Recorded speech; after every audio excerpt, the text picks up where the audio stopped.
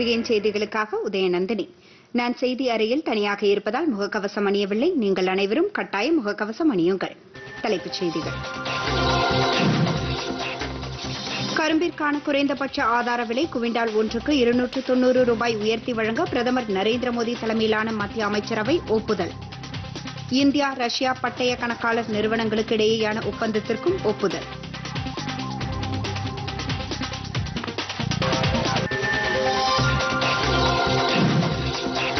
பொதுத்துறை வங்கிகள் லாபத்தில் இயங்கி வருவதற்கு தொழில்நுட்பம் மூலம் வங்கிப் பணிகளை எளிமையாக்கியது முக்கிய காரணம். நிதியமைச்சர் நிர்மலா சீதாராமன்.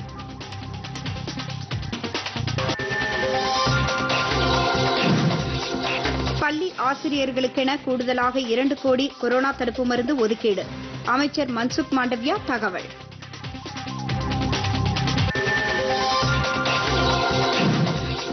கொடைக்கானலில் 20 ஏக்கர் பரப்பளவில் 85 கோடி ரூபாய் செலவில் தேசிய மேலாண்மை கல்வி மற்றும் பயிற்சி நிலையம் தொடங்கப்படும். பொது விநியோகம் திட்டத்திற்கு 8437 கோடி ரூபாய் உணவு மானியம் ஒதுக்கீடு.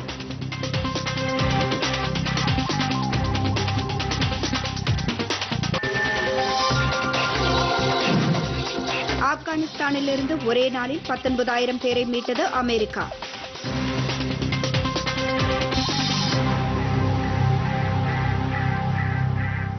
இனி விரிவான செய்திகள்.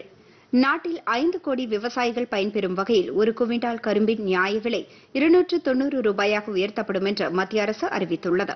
புதுதில்லியில் பிரதமர் நரேந்திர மோடி தலைமையில் மத்திய அமைச்சரவைக் கூட்டம் இன்று நடைபெற்றது. இந்த கூட்டத்தில் எடுக்கப்பட்ட முடிவுகள் தொடர்பாக செய்தியாளர்களிடம் பேசிய மத்திய அமைச்சர் பியூஷ் கோயல், ஒரு குவிண்டால் கரும்பின் நியாய விலை 290 ரூபாயாக உயர்த்தப்படுவதன் மூலம் கரும்பு சார்ந்த தொழில் நிறுவனங்களில் பணிபுரியும் 5 லட்சம் தொழிலாளர்கள் பயன்பெறுவார்கள் என்று தெரிவித்தார். கடந்த 2013-14 நிதியாண்டில் ஒரு குவிண்டால் கரும்பின் நியாய விலை 210 ரூபாயாக இருந்ததாகவும் தற்போது இது 38% அதிகரித்து 290 ரூபாயாக உயர்த்தப்பட்டுள்ளது என்று கூறினார். விவசாயிகளுக்கு மானியம் நேரடியாகவும் உடனடியாகவும் சென்று சேருவதற்கு வழிவகை செய்யப்பட்டிருப்பதாகவும் அவர் குறிப்பிட்டார். கரும்பு விற்பனையில் 90 முதல் 91% நிதி சார்ந்த பயன்கள் விவசாயிகளுக்கு சென்று சேருவதாகவும் அமைச்சர் தெரிவித்தார். Fair and remunerative price FRP जो शुगर केन पे दिया जाता है उसको बढ़ाकर अब 290 रुपए प्रति क्विंटल करने का निर्णय लिया गया, जो 10% रिकवरी के ऊपर आधारित होगा.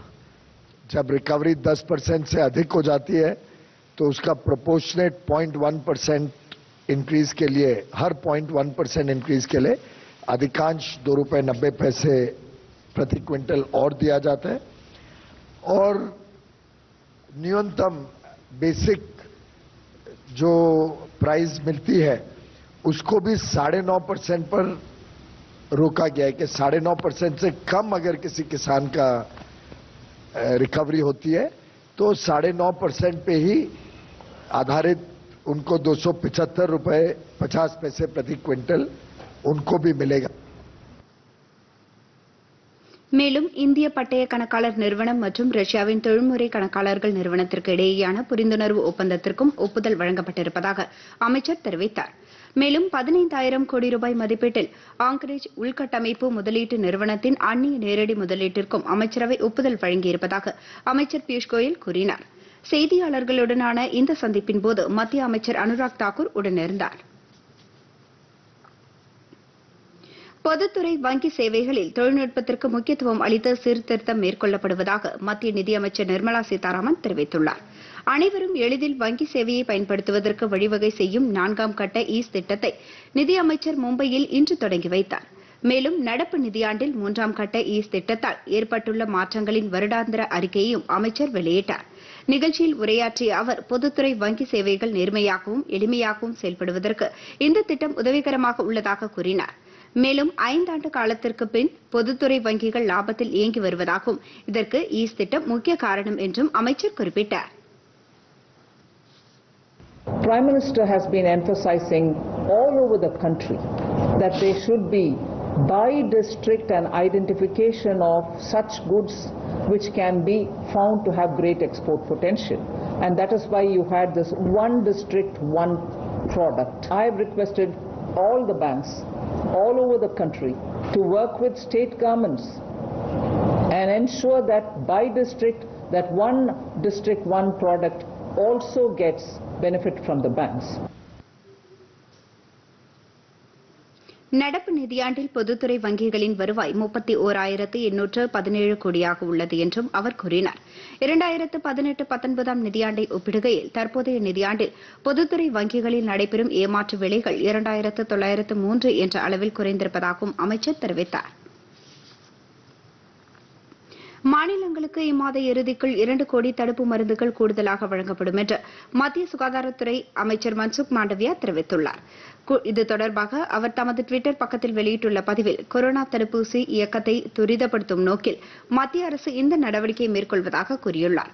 செப்டம்பர் 5ஆம் தேதி கொண்டாடப்படும் ஆசிரியர் தினத்திற்கு முன்பாக நாட்டின் அனைத்து ஆசிரியர்களுக்கும் கொரோனா தடுப்பூசி செலுத்துவதில் மாநில அரசுகள் கவனம் செலுத்த வேண்டும் என அவர் கேட்டுக் கொண்டார். கடந்த ஜனவரி மாதம் கொரோனா தடுப்பூசி இயக்கம் தொடங்கி நேற்று வரை 59 கோடிக்கும் மேற்பட்ட தடுப்பு மருந்துகள் செலுத்தப்பட்டிருப்பதையும் அமைச்சர் குறிப்பிட்டுள்ளார். ஆப்கானிஸ்தானிலிருந்து இந்தியா வரவிரும்பும் அந்நாட்டு குடிமக்களுக்கு இ விசா கட்டாயம் என மத்திய உள்துறை அமைச்சகம் அறிவித்துள்ளது. தாலிபான் அமைப்பினர் ஆட்சியை கைப்பற்றியதன் காரணமாக ஆப்கானிஸ்தானில் அசாதாரண சூழல் நிலவி வரும் நிலையில் இந்த முடிவு எடுக்கப்பட்டுள்ளதாக உள்துறை அமைச்சகம் தெரிவித்துள்ளது. இந்தியா வரவிரும்பும் ஆப்கான் மக்கள் அதிகாரப்பூர்வ இணையதளத்தில் இ விசாவுக்கு விண்ணப்பிக்கலாம் என கூறப்பட்டுள்ளது. ஆப்கானிஸ்தானில் உள்ள அனைத்து மதத்தினரும் இ விசாவுக்கு விண்ணப்பிக்கலாம் எனவும் தெரிவிக்கப்பட்டுள்ளது. ஆப்கானிஸ்தானில் உள்ள இந்தியாவின் அனைத்து அரசு அலுவலகங்களும் மூடப்பட்டிருக்கும் நிலையில் இ விசா முறை பின்பற்றப்படுவதாகவும் இது 6 மாத காலத்திற்கு செல்லுபடியாகும் எனவும் குறிப்பிடப்பட்டுள்ளது. இந்தியாவுக்கான எகிப்து நாட்டு தூதர் ஹெபா எல்மராசி வெளியுறவுத்துறை இணையமைச்சர் முரளிதரனை இன்று நேரில் சந்தித்து பேசினார். அப்போது இரு நாட்டு நல்லுறவு மற்றும் உலக விவகாரங்கள் குறித்து இருவரும் விவாதித்ததாக தெரிவிக்கப்பட்டுள்ளது. ஹெபா எல்மராசியின் பதவிக்காலம் நிறைவு பெற உள்ள நிலையில் அவரது எதிர்காலம் சிறப்பாக அமைய அமைச்சர் முரளிதரன் வாழ்த்து தெரிவித்ததாகவும் கூறப்பட்டுள்ளது. 1971ஆம் ஆண்டு பாகிஸ்தானுக்கு எதிரான போரில் இந்தியா வெற்றி பெற்றது. உலக வரலாற்றில் மைல்கல் நிகழ்வு என இந்திய விமானப்படையின் தலைமை தளபதி ஏர்ஷிப் மார்ஷல் RAS பதாரியா தெரிவித்துள்ளார். இந்தியா பாகிஸ்தான் போரில் வான்வெளியில் இந்தியாவின் வெற்றி என்ற தலைப்பில் நடைபெற்ற கருத்தரங்கில் உரையாற்றிய அவர் 1921ஆம் ஆண்டு டாக்காவில் பாகிஸ்தான் சரணடைந்து பங்களாதேஷ் உருவானதை நினைவு கூர்ந்தார். இந்த போரில் 93,000 பாகிஸ்தான் வீரர்கள் சரணடைந்ததையும் பாகிஸ்தான் தனது ராணுவத்தின் பெரும்பாலான பகுதியை இழந்ததையும் அவர் குறிப்பிட்டுள்ளார். தேசிய போர் நினைவு சின்னத்தில் கடந்த ஆண்டு இந்தியா வெற்றி பெற்றதன் 50வது ஆண்டையொட்டி பிரதமர் நரேந்திர மோடி ஸ்வர்ணியம் விஜய் மார்ஷல் ஒளியை ஏற்றி வைத்ததாக அவர் தெரிவித்தார். ஒவ்வொரு ஆண்டும் டிசம்பர் 16ஆம் தேதி பாகிஸ்தானுக்கு எதிரான போரில் வெற்றி பெற்ற தினம் கொண்டாடப்படுவதை அவர் தெரிவித்தார். இந்தியா கஜகஸ்தான் நாட்டு ராணுவங்களுக்கு இடையே நடைபெறவுள்ள கசின் 21 என்ற கூட்டுப் பயிற்சி இம்மாதம் 30ஆம் தேதி தொடங்கும் என்று தெரிவிக்கப்பட்டுள்ளது. இரு நாட்டு ராணுவங்களை வலுப்படுத்த நடத்தப்படும் இக்கூட்டுப் பயிற்சி 5வது கட்டமாக நடைபெறுகிறது. இந்த பயிற்சி செப்டம்பர் 19ஆம் தேதி வரை நடைபெறும் என்றும் அதில் இந்தியாவின் சார்பில் 90 வீரர்கள் பங்கு கொள்வார்கள் என்றும் தெரிவிக்கப்பட்டுள்ளது. அமைப்பு சாரா தொழிலாளர்களின் தகவல்களை உள்ளடக்கிய தேசிய அளவிலான இணையதள சேவை நாளை தொடங்கப்பட உள்ளது. ஸ்ரம் எனப்படும் இந்த இணையதளத்திற்கான லோகோவை மத்திய தொழிலாளர் நலத்துறை அமைச்சர் பூபேந்தர் யாதவ் வெளியிட்டுள்ளார். மத்திய அரசின் அனைத்து நலத்திட்ட உதவிகளும் அமைப்பு சாரா தொழிலாளர்களின் வீடுகளுக்கே சென்று சேருவதற்கு இந்த இணையதளம் பயன்படும் என கூறியுள்ளார். நாட்டின் கடைக்கோடி பகுதியிலும் பணியாற்றி வரும் அமைப்பு சாரா தொழிலாளர்களுக்கு ஸ்ரம் இணையதளம் உதவிகரமாக இருக்கும் என்றும் தெரிவித்துள்ளார். இத்தகைய சேவையை நடைமுறைப்படுத்துவதற்கு உதவிகரமாக இருந்த தொழிற்சங்க தலைவர்கள் மற்றும் தொழிலாளர்கள் நலன் சார்ந்த அனைவருக்கும் நன்றி தெரிவிப்பதாகவும் அமைச்சர் கூறியுள்ளார். சிறிய இடைவேளைக்கு பிறகு செய்திகள் தொடரும்.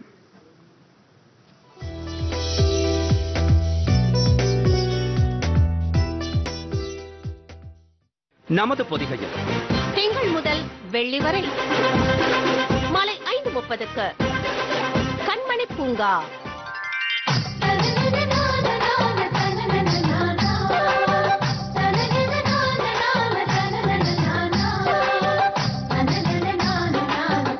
திங்கள் முதல் வெள்ளி வரை மாலை 5:30க்கு கண்மணி பூங்கா.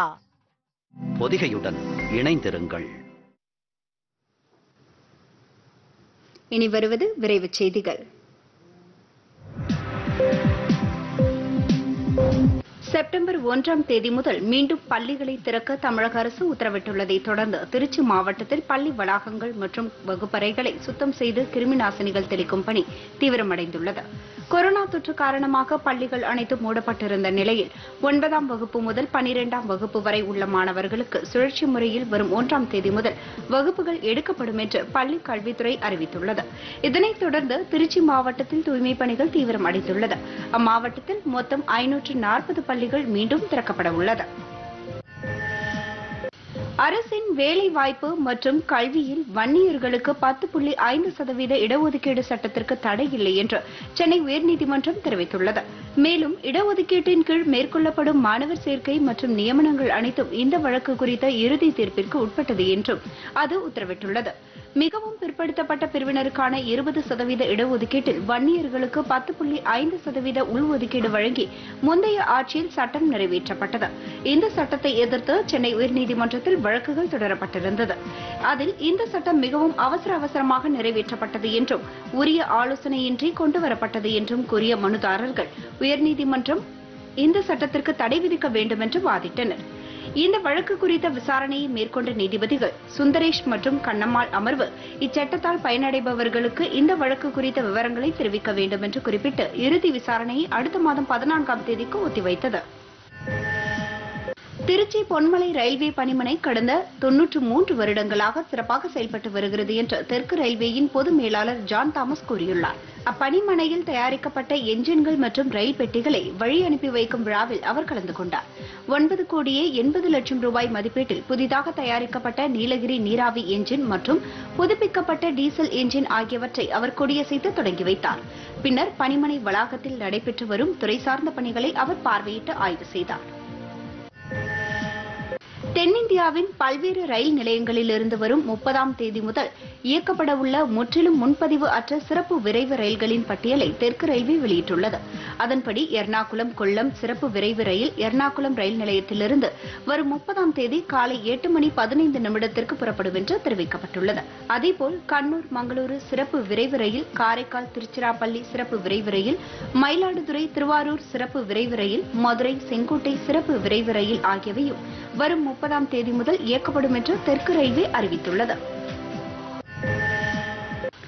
வெளிநாட்டில் இருந்து கடத்தி வரப்பட்ட 60 லட்சம் ரூபாய் மதிப்பிலான தங்கத்தை சென்னை விமான நிலையத்தில் சுங்கத்துறை அதிகாரிகள் பறிமுதல் செய்தனர். துபாய் நாட்டில் இருந்து வந்த பயணி ஒருவரிடம் நடத்தப்பட்ட சோதனையில் அவர் கடத்தி வந்த 1380 கிராம் தங்கம் சுங்கத்துறை அதிகாரிகளால் கைப்பற்றப்பட்டது. இதனால் அந்த பயணி கைது செய்யப்பட்டுள்ள நிலையில் இதுகுறித்த விசாரணை நடைபெற்று வருவதாக சுங்கத்துறை அதிகாரிகள் தெரிவித்துள்ளனர்.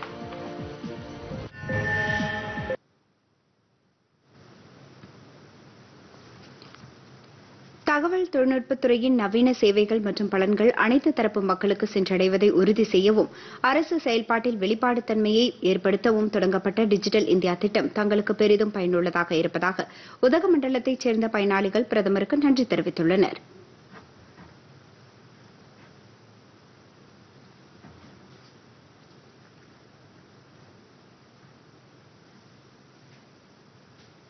சென்ட்ரல் கவர்மெண்ட் சார்பா டிஜிட்டல் இந்தியா அப்படின்ற ஒரு ஸ்கீம்ல சிஎஸ்சி காமன் சர்வீஸ் சென்டர் அப்படின்ற ஒரு சென்டர் நாங்கள் வந்து இங்கே ஓப்பன் பண்ணி கிட்டத்தட்ட ஒரு 8 months ஆகுது.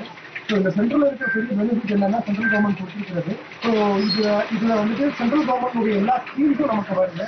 ஸோ இப்போ பயிர் கடன், அப்புறம் விவசாய கடன், அப்புறம் உங்களுக்கு பயிர் இன்சூரன்ஸ், கிராப் இன்சூரன்ஸ், அப்புறம் உங்களுக்கு பட்டாசிக்கா, இது இல்லாமல் வந்துட்டு மானியம் சம்மந்தப்பட்ட விஷயங்கள் எல்லா சென்ட்ரல் கவர்மெண்ட் ஆக்டிஸும் இந்த டிஜிட்டல் சேவா சென்டர்லேயும் பண்ணிக்கலாம். எல்லாம் கலெக்ட் பண்ணி கொடுத்துருக்குறாரு. கலெக்ஷன்லாம் ரெடி ஆகிடுது. நம்ம கொஞ்சம் ஃப்ரீயாக சேர்த்து இங்கே பண்ணுறதுக்கு நல்லா வசதியாக இருக்குது. இந்த பொது சேவை சேவை மையம் கொடுத்துருக்க கவர்மெண்ட்டுக்கு நன்றி, மோடி அவர்களுக்கு நன்றி. இப்போ இந்திய கவர்மெண்ட் வந்து எங்களுக்கு டிஜிட்டல் கொண்டு வந்ததுனால எல்லாம் கார்டு மூலியமாக எல்லாம் பெட்ரோல் போடுறாங்க. எங்களுக்கு அந்த கார்டு வருது. இதனால எங்களுக்கு எந்த இல்லை, கஸ்டமரும் ஃப்ரீயாக போயிடுறாங்க, எந்த பிரச்சனையும் இல்லாமல். இதனால எங்கள் இந்திய கவர்மெண்ட் மோடி ஐயாவுக்கு நன்றி சொல்றோம். வாடிக்கையாளர்களுக்கு பணம் சில்லறையாக கொடுக்க வேண்டி இருந்தது. தற்போதைய சூழ்நிலை டிஜிட்டல் முறை கொண்டு வந்ததால் நமக்கு பண பரிமாற்ற முறை ஈஸியாக சுலபமாக உள்ளது. பேடிஎம், ஜிபே மற்றும் நெட் பேங்கிங் இதனால ரொம்ப சுலபமாக இருக்கிறது. இதை அறிமுகப்படுத்திய நம்ம பாரத பிரதமருக்கு அனைவரும் சார்பிலும் நன்றி. நாடு முழுவதும் இதுவரை 59 கோடிக்கும் அதிகமான தடுப்பூசிகள் செலுத்தப்பட்டுள்ளதாக மத்திய சுகாதார அமைச்சகம் தெரிவித்துள்ளது. கொரோனா பரவலை கட்டுப்படுத்த நாடு முழுவதும் தடுப்பூசி போடும் பணிகள் தீவிரமாக நடைபெற்று வரும் நிலையில் இதுவரை 59 கோடியே 55 லட்சத்து 4,593 தடுப்பூசிகள் செலுத்தப்பட்டுள்ளதாக மத்திய சுகாதார அமைச்சகம் தெரிவித்துள்ளது. இந்நிலையில் நாடு முழுவதும் கடந்த 24 மணி நேரத்தில் 61,90,930 தடுப்பூசிகள் செலுத்தப்பட்டுள்ளது. அதில் முதல் தவணையாக 44,09,540 தடுப்பூசிகளும், இரண்டாம் தவணையாக 17,81,390 தடுப்பூசிகளும் செலுத்தப்பட்டுள்ளன. தமிழகத்தில் இதுவரை 2,94,14,024 தடுப்பூசிகள் செலுத்தப்பட்டுள்ளது. அதில் 2,37,57,677 தடுப்பூசிகள் முதல் தவணையாகவும், 56,56,347 தடுப்பூசிகள் இரண்டாவது தவணையாகவும் செலுத்தப்பட்டுள்ளது. புதுச்சேரியில் 7,99,201 தடுப்பூசிகள் செலுத்தப்பட்டுள்ளதாக மத்திய அரசு அறிவித்துள்ளது. அடுத்து வருவது உலகச் செய்திகள்.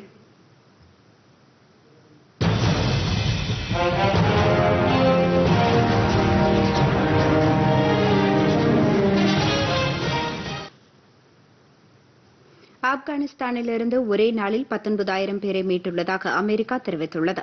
வெள்ளை மாளிகை செய்தி தொடர்பாளர் ஆண்ட்ரூ பட்டேஸ் இது தொடர்பாக வெளியிட்டுள்ள டுவிட்டர் செய்தியில், ஆகஸ்ட் 14ஆம் தேதி முதல் இன்று வரை 82,300 பேர் ஆப்கானிஸ்தானிலிருந்து அமெரிக்கா வெளியேற்றப்பட்டுள்ளதாக அவர் தெரிவித்துள்ளார். தங்கள் நாட்டு மக்களை வெளியேற்றுவதற்காக காபூல் விமான நிலையத்தை அமெரிக்கா கூட்டுப்படைகள் தங்கள் கட்டுப்பாட்டில் வைத்துள்ளதாக அவர் தெரிவித்துள்ளார். இந்நிலையில் அமெரிக்க படைகள் ஆகஸ்ட் 31ஆம் தேதி தங்கள் நாட்டை விட்டு வெளியேற வேண்டுமென தாலிபான்கள் தெரிவித்துள்ளனர்.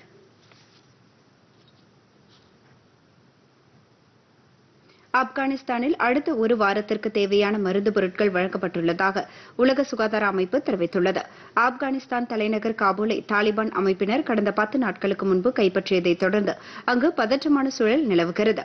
வெளிநாடுகளைச் சேர்ந்தவர்கள் காபூலிலிருந்து விமானங்கள் மூலம் அப்புறப்படுத்தப்பட்டு வருகிறார்கள்.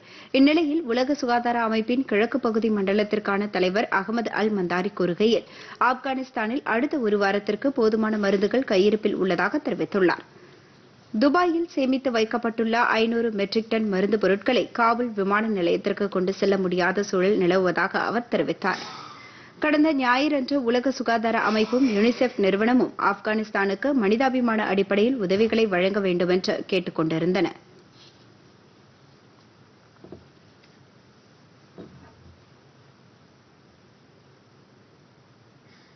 கொடைக்கானலில் 20 ஏக்கர் பரப்பளவில் 85 கோடி ரூபாய் செலவில் தேசிய மேலாண்மை கல்வி மற்றும் பயிற்சி நிலையம் தொடங்கப்படும் போது விநியோகம் திட்டத்திற்கு 8,437 கோடி ரூபாய் உணவு மானியம் ஒதுக்கீடு செய்யப்படும் என சட்டப்பேரவையில் அமைச்சர்கள் தெரிவித்துள்ளனர். தமிழக சட்டப்பேரவையில் இன்று கூட்டுறவு, உணவு மற்றும் நுகர்வோர் பாதுகாப்புத்துறை மீதான மானிய கோரிக்கைகள் தாக்கல் செய்யப்பட்டு விவாதம் நடைபெற்றது. அமைச்சர்கள் ஐ. பெரியசாமி, சக்கரபாணி ஆகியோர் இந்த மானிய கோரிக்கைகளை பேரவையில் தாக்கல் செய்தனர். 2021-22ஆம் ஆண்டில் கடந்த ஜூலை மாதம் 31ஆம் தேதி வரை 98,036 விவசாயிகளுக்கு சுமார் 763 கோடி ரூபாய் பயிர்க்கடன் வழங்கப்பட்டுள்ளதாகவும், 7,823 பட்டியலின மற்றும் பழங்குடியின விவசாயிகளுக்கு சுமார் 53 கோடியே 30 லட்சம் ரூபாய் பயிர்க்கடன் வழங்கப்பட்டுள்ளதாகவும் அமைச்சர் ஐ. பெரியசாமி தெரிவித்துள்ளார். நடப்பாண்டில் 11,500 கோடி ரூபாய் பயிர்க்கடன் வழங்க இலக்கு நிர்ணயிக்கப்பட்டுள்ளதாகவும், குறுவை பயிருக்கு 80 கோடி ரூபாய் கடன் வழங்கப்பட்டுள்ளதாகவும் அமைச்சர் தெரிவித்தார். உணவு மற்றும் உணவுப் பொருள் வழங்கல் துறை அமைச்சர் சக்கரபாணி, ஒரே நாடு ஒரே ரேஷன் திட்டமானது அக்டோபர் 2020 முதல் தமிழகத்தில் அமல்படுத்தப்பட்டுள்ளது என்றும், இத்திட்டமானது குடும்ப அட்டைதாரர்கள் ஆதார் விரல் ரேகை பதிவின் அடிப்படையில் பிற மாநிலங்களிலும் இன்றியமையா பொருட்களை பெற வழிவகை செய்கிறது என்றார். பொது விநியோக திட்டத்தினை திறம்பட செயல்படுத்த நடப்பு நிதியாண்டிற்கான உணவு மானியமாக 8,437.57 கோடி ரூபாய் ஒதுக்கீடு செய்யப்பட்டு கடந்த மாதம் வரை 3,900 கோடி ரூபாய் விடுவிக்கப்பட்டுள்ளது என்றும் தெரிவித்தார். விவாதத்தின் மீது பேசிய அஇஅதிமுக உறுப்பினர் செல்லூர் கே. ராஜு, மதுரை மாவட்டத்தில் பென்னிகுயிக் இல்லத்தை அப்புறப்படுத்தி கருணாநிதி பெயரில் நூலகம் கட்டப்படுவதாக சொல்லப்படுகிறது என்றார். இதற்கு பதிலளித்து பேசிய நிதியமைச்சர் பழனிவேல் தியாகராஜன், 1911ஆம் ஆண்டு மரணமடைந்த அவர் எப்படி 1912ஆம் ஆண்டு வாழ்ந்திருக்க முடியும் என்று கேள்வி எழுப்பினார்.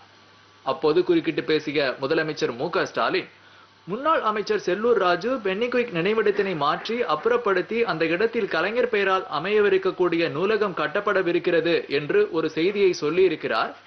உறுப்பினர் சொல்வதற்கு ஆதாரம் இருந்தால் அதை நாங்கள் மாற்றுவதற்கு எந்த நேரத்திலும் தயாராக இருக்கிறோம் என்றார். உறுப்பினர் எதையும் ஆதாரமில்லாமல் பேசக்கூடாது என்றும் அது சட்டமன்றத்தில் பதிவாக கூடாது என்பதற்காகத்தான் இந்த விளக்கத்தினை தந்ததாகவும் முதலமைச்சர் தெரிவித்தார். தொடர்ந்து விவாதத்தில் பேசிய செல்லூர் கே. ராஜு, ஸ்ரீரங்கம் மற்றும் ராமேஸ்வரத்தில் யாத்திரை நிவாஸ் உள்ளது போல மதுரை மீனாட்சியம்மன் கோவிலுக்கும் யாத்திரை நிவாஸ் கட்ட வேண்டும் என்றும் கேட்டுக்கொண்டார். விவாதத்தில் பேசிய கிள்ளியூர் சட்டமன்ற உறுப்பினர் ராஜேஷ்குமார், தமிழகத்தில் தற்போது 5 குறியீடு கொண்ட குடும்ப அட்டைகள் புழக்கத்தில் உள்ளதாகவும் இந்த அட்டை மூலம் உரிய பயனாளிகளுக்கு பயன் கிடைக்க அரசு நடவடிக்கை எடுக்க வேண்டும் என்றும் கேட்டுக்கொண்டார். இதற்கு பதிலளித்து பேசிய அமைச்சர் சக்கரபாணி, நியாய விலை கடைகள் மூலம் வழங்கப்படும் ரேஷன் பொருட்கள் உரிய பயனாளிகளுக்கு கிடைக்க வேண்டும் என்றும் இது குறித்து ஆய்வு செய்ய முதலமைச்சர் கேட்டுக்கொண்டதற்கு இணங்க முழுமையாக ஆய்வு செய்யப்பட்டு உரிய பயனாளிகளுக்கு நியாய விலை கடைகள் மூலம் பொருட்கள் வழங்கப்படும் என்றார். தமது தொகுதியில் உள்ள தேங்காய்பட்டினம் துறைமுகவாய் பகுதியில் அடிக்கடி வண்டல் மண் அடைத்துக் கொள்வதாகவும் இதை நீக்க நடவடிக்கை எடுக்க வேண்டும் என்றும் உறுப்பினர் ராஜேஷ்குமார் கேட்டுக்கொண்டார். இதற்கு பதிலளித்த மீன்வளத்துறை அமைச்சர் அனிதா ராதாகிருஷ்ணன், மீனவர்களின் நீண்ட நாள் கோரிக்கையை ஏற்று இதை சரி செய்யும் பணி தொடங்கிவிட்டதாக கூறினார். விவாதத்தில் பேசிய திருத்தணி சட்டமன்ற உறுப்பினர் சந்திரன், கூட்டுறவு நியாய விலை கடைகளில் முறைகேடுகளை களையவும் நீண்ட நாட்களாக பணியாற்றும் ஊழியர்களை மாற்றவும் திருத்தணியில் அரசு மகளிர் கலைக்கல்லூரி கொண்டு வரவும் திருத்தணியை சுற்றுலா தலமாக மாற்றவும் பெருநகராட்சியாக உயர்த்தவும் நடவடிக்கை எடுக்க வேண்டும் என்றும் கேட்டுக்கொண்டார். மேலும் கூட்டுறவு வங்கிகளில் நகைக்கடன் மோசடியை தடுக்க நடவடிக்கை எடுக்க வேண்டும் என்றும் கேட்டுக்கொண்டார். விவாதத்தில் பேசிய கந்தர்வக்கோட்டை சட்டமன்ற உறுப்பினர் எம். சின்னதுரை, கூட்டுறவு அமைப்புகளை மாநில அரசின் கட்டுப்பாட்டிற்கு கொண்டு வர வேண்டும் என்றும் கூட்டுறவு சங்க தேர்தல்களை உடனடியாக நடத்த வேண்டும் என்றும் கேட்டுக்கொண்டார். பின்னர் விவாதத்தில் பேசிய அஇஅதிமுக உறுப்பினர் காமராஜ், 30 கோடி ரூபாய் செலவில் நெல் சேமிப்பு கிடங்கு திருவாரூர் மாவட்டத்தில் அமைக்கப்படும் என்று முதல்வர் அறிவித்ததை வரவேற்பதாக தெரிவித்தார். இம்மாவட்டத்தில் வேளாண் கல்லூரி மற்றும் தொழிற்சாலைகளை அமைத்திட வேண்டும் என்று காமராஜ் கேட்டுக்கொண்டார். கடந்த ஆட்சியில் 300 கோடி ரூபாய் செலவில் ஸ்மார்ட் கார்டு வழங்கப்பட்டதாகவும் உணவு வழங்கல் துறை நவீனமயமாக்கப்பட்டதாகவும் அவர் தெரிவித்தார். ஆறுகள், ஏரிகளின் கரைகளை பராமரித்து மேம்படுத்தி தர வேண்டும் என்றும் விவசாயிகளிடமிருந்து காலம் தாமதிக்காமல் நெல் கொள்முதல் செய்ய வேண்டும் என்றும் அவர் கூறினார். விவாதத்திற்கு பதிலளித்து பேசிய உணவு மற்றும் உணவுப் பொருள் வழங்கல் துறை அமைச்சர் சக்கரபாணி, கொரோனா நிவாரண நிதியாக 4000 ரூபாயும் 14 வகையான மளிகை பொருட்களும் பொது விநியோக கடைகள் மூலம் வழங்கப்பட்டதாக தெரிவித்தார். 2027 கோடி விவசாயிகளுக்கு ஊக்கத்தொகை வழங்கப்பட்டது என்று அவர் மேலும் கூறினார். தற்போது உணவுத்துறையில் சென்னை, மதுரை உள்ள மண்டலங்களுடன் திருச்சி, கோவையில் புதிதாக 2 மண்டலங்கள் உருவாக்கப்படும் என்றார். சென்னையில் கொளத்துறை தலைமையிடமாக கொண்டு புதிய மண்டல அலுவலகம் 1 கோடி ரூபாய் செலவில் உருவாக்கப்படும் என்றும் தமிழ்நாடு சேமிப்பு கிடங்கு நிறுவனத்தில் காலியாக உள்ள 91 பணியிடங்கள் நிரப்பப்படும் என்றார்.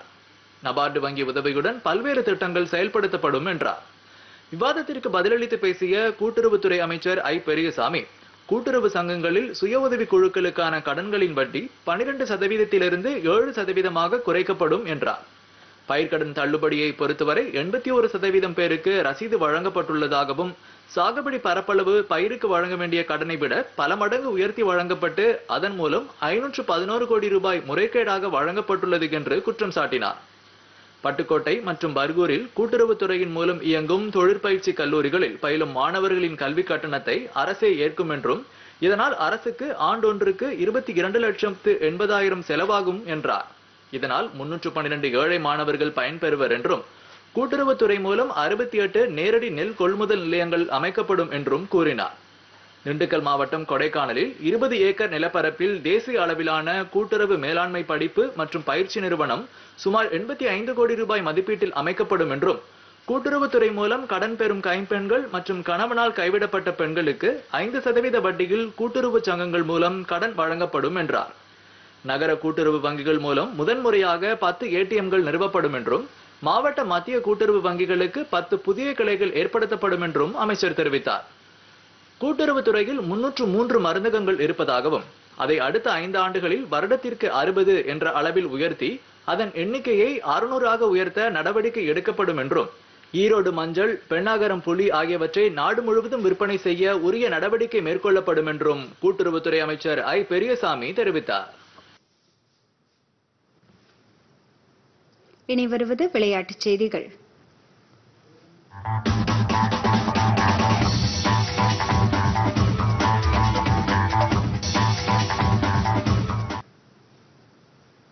உலக இளையோர் தடகள சாம்பியன்ஷிப் போட்டியில் பதக்கம் வென்ற இந்திய வீரர் வீராங்கனைகளுடன் மத்திய விளையாட்டுத்துறை அமைச்சர் அனுராக் தாக்கூர் நேரில் கலந்துரையாடினார்.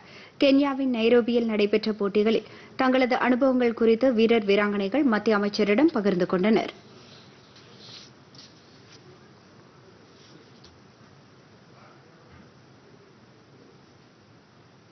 இங்கிலாந்துக்கு எதிரான 3வது டெஸ்ட் கிரிக்கெட் போட்டியில் டாஸ் வென்ற இந்திய அணி முதலில் பேட் செய்து வருகிறது.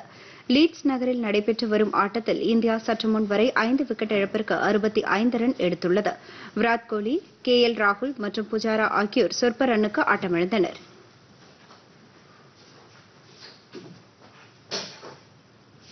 முதல் போட்டி மழை காரணமாக டிராவில் முடிவடைந்தது. 2வது ஆட்டத்தில் இந்தியா வெற்றி பெற்று தொடரில் முன்னிலையில் உள்ளது. பாராலிம்பிக் போட்டியில் இந்தியாவின் டேபிள் டென்னிஸ் வீராங்கனை பவினா ஹஸ்முக்பாய் பட்டேல் சீன வீரரிடம் தொடக்க போட்டியிலேயே வெற்றி வாய்ப்பை இழந்தார். குரூப் ஏ பிரிவில் இன்று நடைபெற்ற தொடக்க சுற்று ஆட்டத்தில் சீனாவின் சவ் ஜி இங்கிடம் இந்தியாவின் பவினா 0-3 என்ற புள்ளி கணக்கில் தோல்வி அடைந்து வெளியேறினார். கடந்த 2008 மற்றும் 2012ஆம் ஆண்டு ஒலிம்பிக் போட்டிகளில் சீன வீரர் சாம்பியன் பட்டம் வென்றவர் என்பது குறிப்பிடத்தக்கது. இனி வருவது வானிலை செய்திகள்.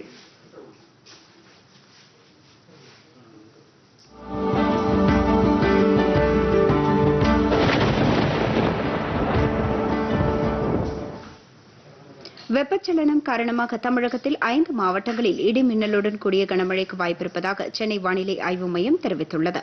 அதன்படி திண்டுக்கல், நீலகிரி, வேலூர், திருப்பத்தூர், திருவண்ணாமலை மாவட்டங்களில் இடி மின்னலுடன் கூடிய கனமழையும், தமிழகத்தின் ஏனைய மாவட்டங்கள் மற்றும் புதுச்சேரி, காரைக்கால் பகுதிகளில் ஒரு சில இடங்களில் இடி மின்னலுடன் கூடிய லேசானது முதல் மிதமான மழையும் பெய்யக்கூடும் என்று கூறப்பட்டுள்ளது. சென்னையை பொறுத்தவரை வானம் பொதுவாக மேகமூட்டத்துடன் காணப்படும் என்றும், நகரின் ஒரு சில பகுதிகளில் லேசான மழை பெய்யக்கூடும் என்றும் தெரிவிக்கப்பட்டுள்ளது. மேலும் அதிகபட்ச வெப்பநிலை 35 டிகிரி செல்சியஸாகவும், குறைந்தபட்ச வெப்பநிலை 25 டிகிரி செல்சியஸாகவும் இருக்கும் என்றும் வானிலை மையம் தெரிவித்துள்ளது. மீண்டும் தலைப்புச் செய்திகள். கரும்பிற்கான குறைந்தபட்ச ஆதார விலை குவிண்டால் ஒன்றுக்கு 290 ரூபாய் உயர்த்தி வழங்க பிரதமர் நரேந்திர மோடி தலைமையிலான மத்திய அமைச்சரவை ஒப்புதல். இந்தியா, ரஷ்யா பட்டய கணக்காளர் நிறுவனங்களுக்கு இடையேயான ஒப்பந்தத்திற்கும் ஒப்புதல்.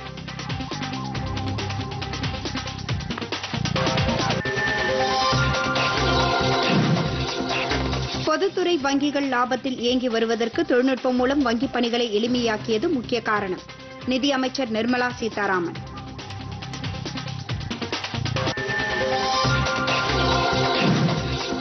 பள்ளி ஆசிரியர்களுக்கென கூடுதலாக 2 கோடி கொரோனா தடுப்பு மருந்து ஒதுக்கீடு. அமைச்சர் மன்சுக் மாண்டவியா தகவல்.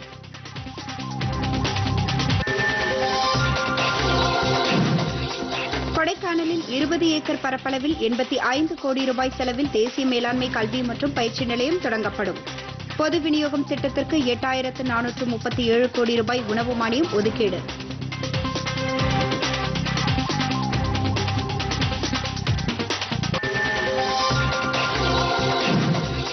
ஆப்கானிஸ்தானிலிருந்து ஒரே நாளில் 19,000 பேரை மீட்டது அமெரிக்கா.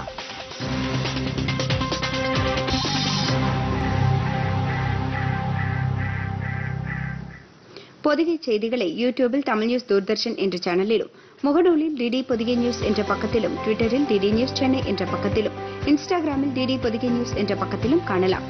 மேலும் உங்கள் கருத்துக்களை பொதிகை ddnews@gmail.com என்ற மின்னஞ்சலில் தெரிவிக்கலாம்.